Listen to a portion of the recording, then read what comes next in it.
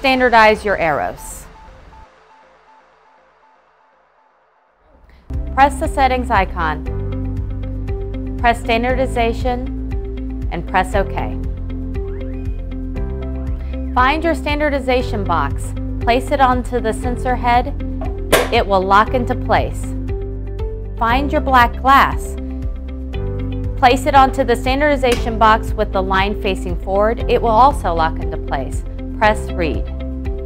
Remove the black glass and place the white tile onto the standardization box with the white line facing forward. Press read.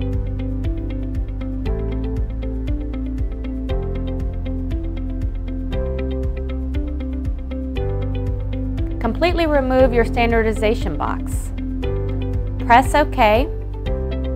Now we're ready to run a sample. Place your sample underneath the sensor head.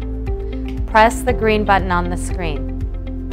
Your sensor head will move up or down depending on how far away it is from the sample. It will find its correct position. Then it will take multiple measurements and read your sample, providing you with one value that is accurate and reproducible.